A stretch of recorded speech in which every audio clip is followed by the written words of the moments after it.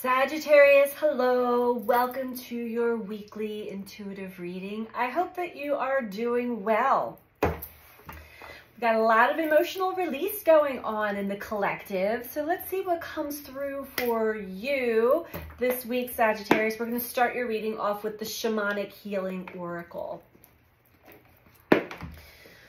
And we're going to just get right into it. This is a message for Sun, Moon, or Rising in the sign of Sagittarius. These are general messages, so take what resonates for you and leave the rest. Try not to build a story if it's not resonating for you. Check with your moon sign, your rising, your Venus. Check with any of the other zodiac that may stand out to you. For a well-rounded idea of what you may be working with or dealing with at this time. So let's just get right into it for you. What message do we have for Sagittarius?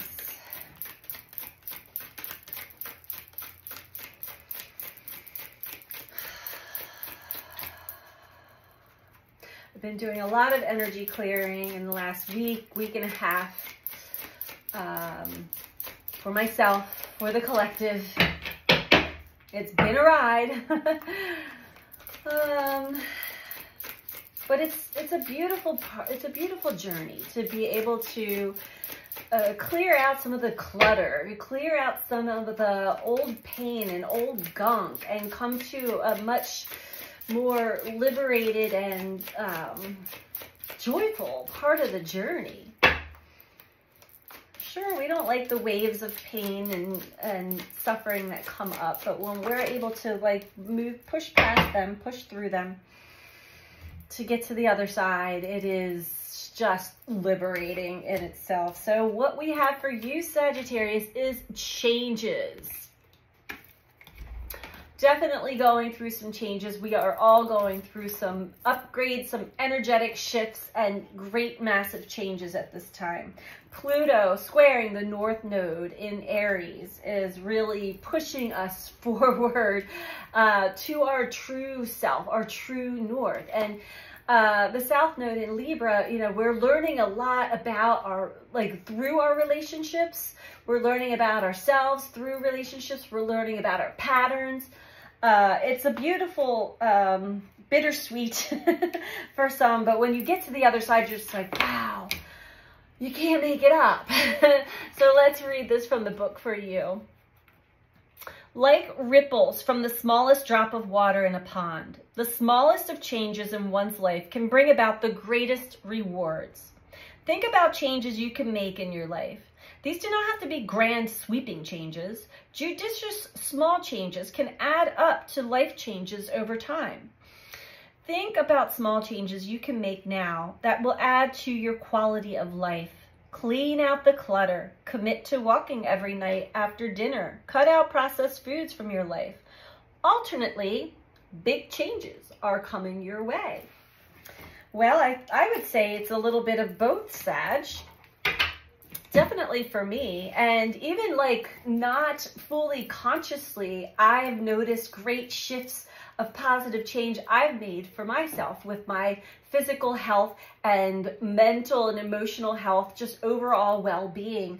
And boy, does it feel good to really allow a lot of toxicity and just junk fall to the wayside and realize what I thought may have been, you know, a crutch or helpful was actually quite the hindrance. So let's just keep going for you, Sag. See what else comes through.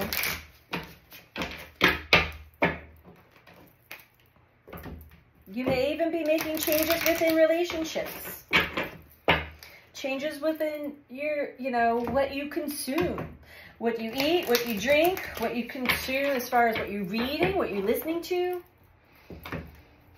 Maybe you are taking more time to yourself to go out into nature and to, funny that discipline just kind of snuck on out. We're going to take that. I can accomplish what I set my mind to. And maybe, you know, giving yourself, being a little more disciplined in these changes. Maybe it's exercise or the way that you eat, the foods that you eat. the thoughts that you attach to and believe, the way that you process emotion or run and hide from emotion. You know, it's different for everybody, but being more dedicated and disciplined to really accomplish whatever it is that these changes that you desire to make in your life. And it doesn't have to be like jumping all in, just, you know, one step at a time, one day at a time. Don't be hard on yourself. You know, if you do fall back into an old way, understand that you did, and, you know, we're human. Jump right back into it, you know?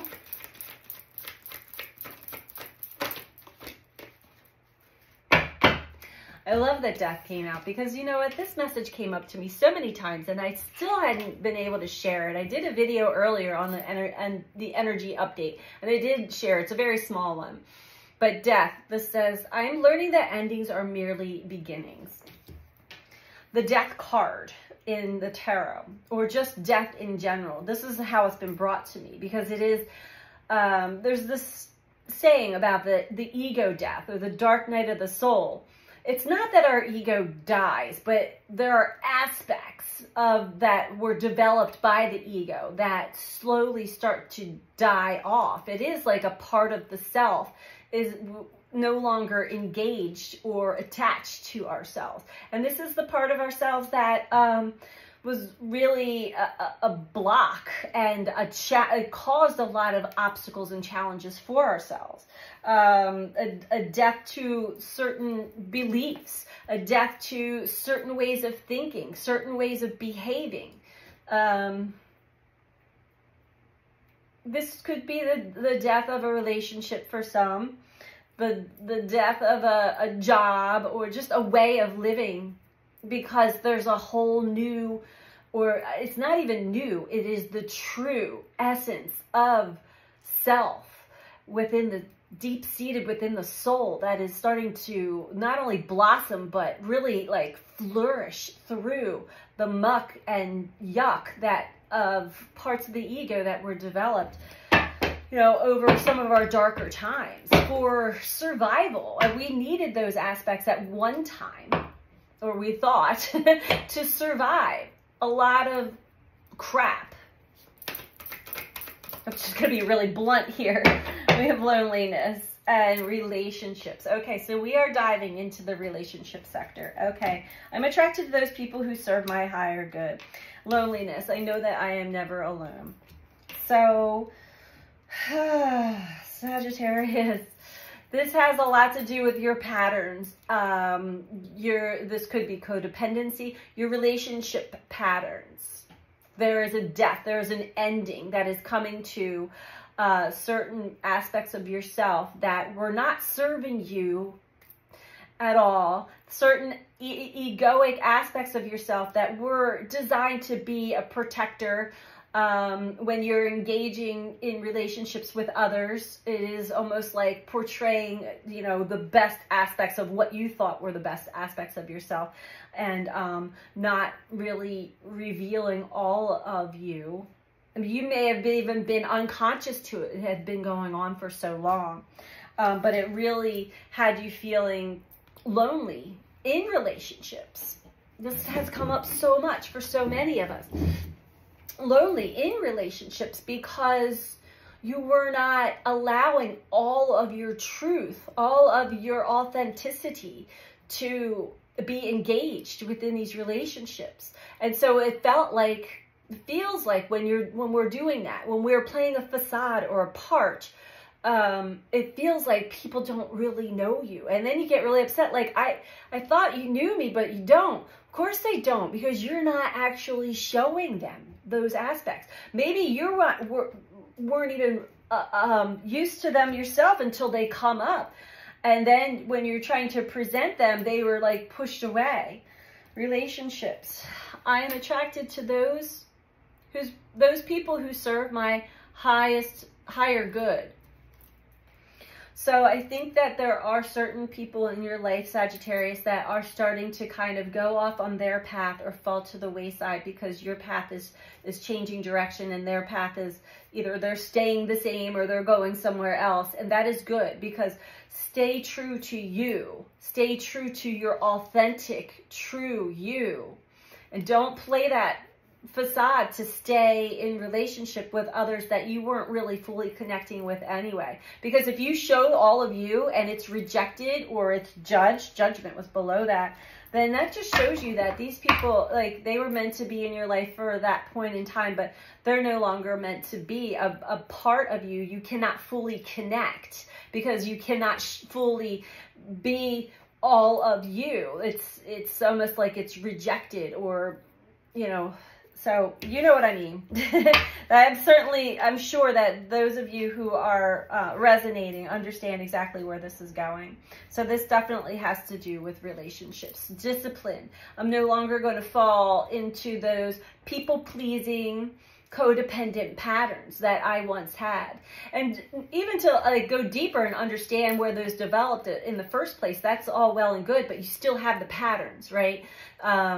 And universe, these people actually will test those patterns to see, are you still enacting within this certain pattern? Like, say there's somebody that, like, you don't like talking on the phone, but there's like a certain person that just like will talk your ear off for like 4 hours, and you just stay on the phone with them while they're doing that. Like, you're washing dishes, you probably take a shower, all of those things. And it's like, why am I doing this? Why can't I not say, I don't, like, I have to go? What is it in me that feel like it gets hooked and gets pulled into somebody else's energy so much that I am no longer honoring my own time and energy? You get entangled with others. That's what you're being disciplined in. That's what's coming to an end, because that is what is the source of your loneliness right there. Okay, wow, big message. Big message. Okay, these changes are happening. And yes, you know, we are energetically sensitive. We empath each other. We feel each other's everything. And so it is hard to, it is hard. It's a hard pattern to break, but it is an important pattern to break, especially the more and more you engage and you see how depleted your energy becomes, or how you start to really pick up on their problems, their, you know, patterns, all of that. It's like, no more, no more, no more, Sagittarius.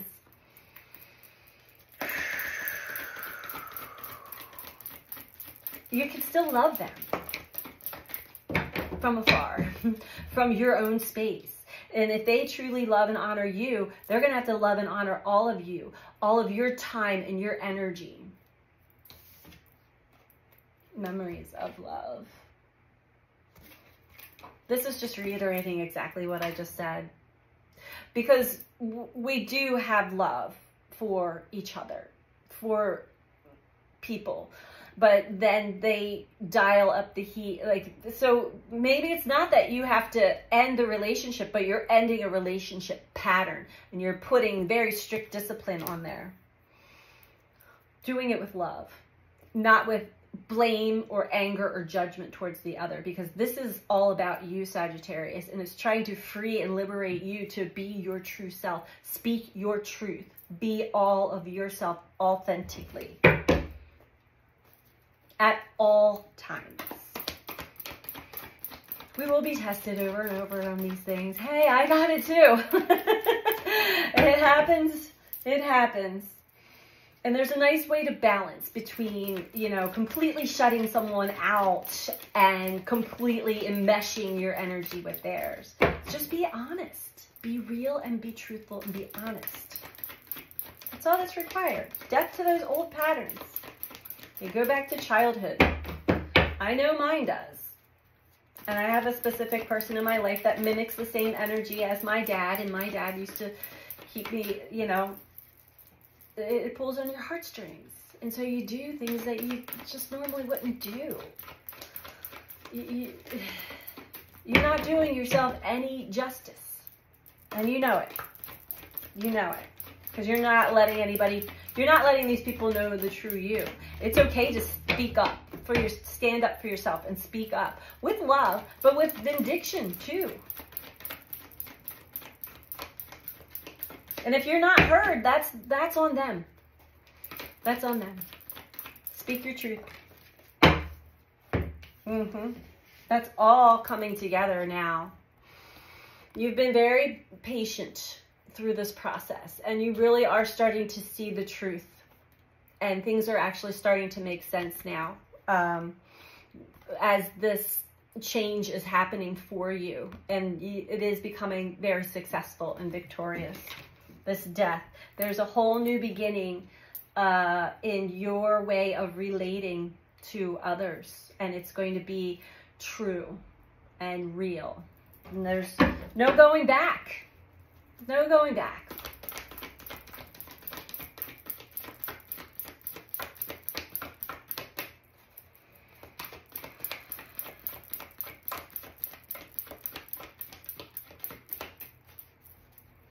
But you also realize that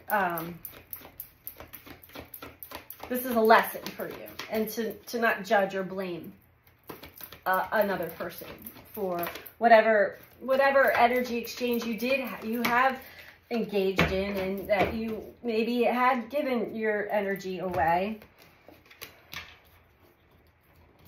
A whole new seed has been planted. It's almost like you're about to give birth to the whole brand new version of you, Sagittarius, so that you are not going to be alone. People are going to know you in and out. You will be very transparent, because that is your discipline, to be transparent. So that's energetically transparent, so that you don't have to explain yourself to those that you want to connect with. They just know. And this has everything to do with your self-esteem, your self-confidence, your self-worth. Know thyself. Big lesson from Spirit. I can relate. I can relate to that.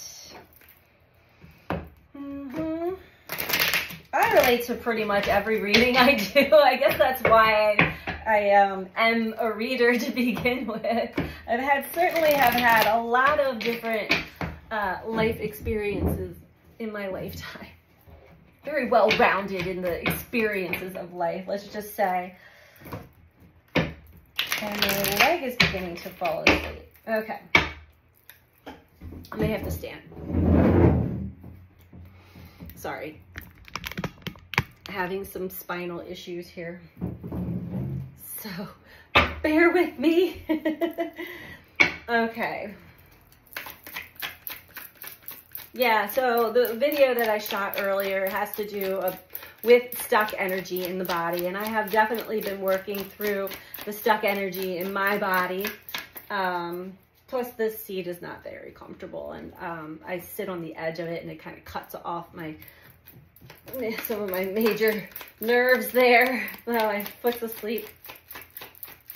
So I'm working on getting a new stool for myself. The Hanged Man and the Five of Swords. Yeah, you've really had time to turn this around and have a new perspective on yourself, what you've given away, what has been considered unfair, unjust when it comes to a relationship or your relationships with others. And now you're seeing things from another perspective, another angle. You're actually picking up what I'm putting down. You have already realized this. This death is in process. These changes are happening. They're happening now. And that is beautiful.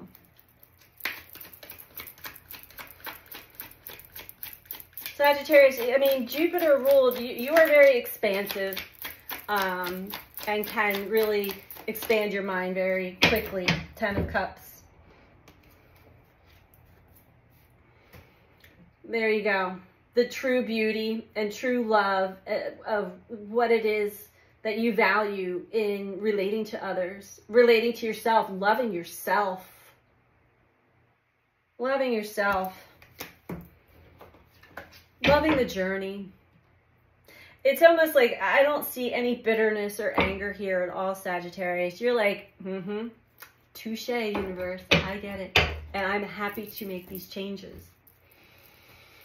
I really don't see any, not so far. I don't even feel any of it. Maybe you have in the past. I mean, we usually go through those darker aspects quite a few times before we, you got to get kicked down a few times before you're like, okay, I get it. I get it, universe. I see what you're trying to show me in the cosmic mirror now, and I'm on it. I'm on it. I'm on it. So let's talk about fertility for Sagittarius. Oh my. Ace of Cups. This is what you're brewing. This is what's coming. This is complete and utter fulfillment, love of life, love of self, love of the journey. Beautiful. The world. Completion. You completed such a long and lonely cycle for yourself. You probably have a lot of good friends in your life, but not many of them know you truly. But now you're starting to bring in more and more. Look at all that cosmic influence there, that beauty. There's usually only one or two key people that really mimic our childhood wounds that we have to, and patterns that we have to work out. So, I feel like you're getting such a well-balanced and well-rounded understanding as to what the universe has brought you through, where your lessons have been, what it is that you need to release, let go of, and it's just like you've surrendered. I'm done playing this game. Let's bring on the true beauty. I have a lot of love to give and a lot of love to receive, and I am open to it. No more Five of Cups. That was in reverse when I picked it up. No more feeling alone and left out and like nobody cares. Everything, you probably have had a lot of people take from you, take your energy, take your compassion, take, and because you allow this entanglement. It will be linked to, way back. These are ancestral patterns we're breaking as well. Sagittarius, we're going to get right into your advice here because this seems like it's pretty cut and dry. So we're going to pull from the Oracle of the Seven Energies for you. And if you are interested in a personal one-on-one reading with me, I'm open for readings again. You can book that through my website, which is BeTheChange333.com. That information is in the description box below this video. All right, let's get your advice, Sagittarius.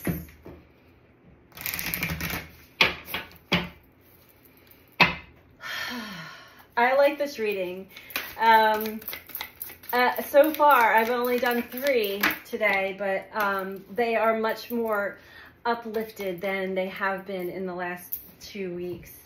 Let it go. And that is exactly what you are doing. Beautiful. Pull the stool back for this one.